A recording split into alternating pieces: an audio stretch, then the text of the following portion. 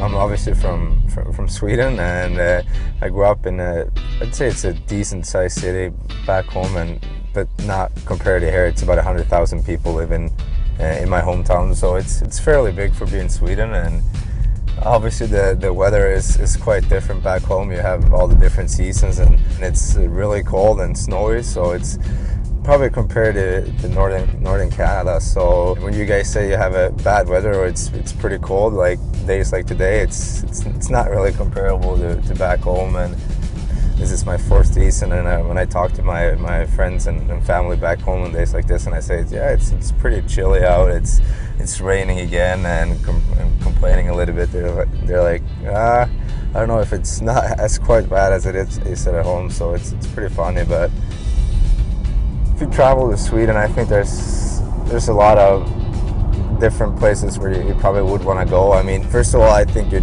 have to go to Stockholm. I think Stockholm is, especially in the summertime, is a beautiful city, and it's our capital. It's got the castle. That's where the king is at. I mean, it's just got some beautiful buildings and stuff that's a little bit different to what you guys got here. So I'm the youngest of three brothers as well, and I have a sister, and all my brothers played hockey too. So my dad and my uncle were successful in playing hockey too. They played on the elite level, but my dad actually, he stopped playing before I was born. He quit pretty early because I think he quit when he was 29 or something like that. So I think it was just one of those natural things, and I think it still is in Sweden. When you're a kid, you play hockey in the winter, and then when the summer comes, you play soccer. And my mom is a principal. She's been working in the school system for pretty much whole her life. My mom always made sure that school was above the hockey, and the homework had to be done before we go out and play street hockey. So she's always been a huge help in that area. She would sit down with me and help me with the homework for hours and make sure I got it done. A lot of guys can't really finish school because they turn pro before the school time is over, but I turned pro my last year, but I still managed to finish school, which in case something might have happened when I was younger. So and obviously my mom was a huge help to me finishing school. So yeah, always when we have close by friends like mom and dads, brothers and sisters, and anyone really, we want to take them to Temus, actually, Sylvanis.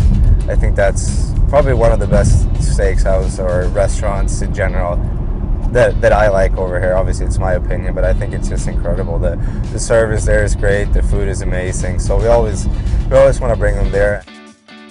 My most memorable hockey moments, I think I would have to go with two. I think the first one that comes in mind is my last year when I played at home. In that year, which was obviously a terrific year, Game 6 in the final, I scored a pretty special goal that I think is always going to be in the back of my mind, and we ended up winning that game 2-1. So just that whole year, and finishing it off with winning the whole league and winning the championship, that was a great moment. And my second biggest memory, I think, that would be my first NHL game, and I remember it even today. My first NHL goal as well. My first game was with Ottawa though in Winnipeg, and it was just a great experience as well, and it was a lot of fun. And I probably didn't play my best game, but I was so nervous coming into the game, so that was cool as well. Yeah, I think it's a pretty clear answer. You want to win the cup. I think that's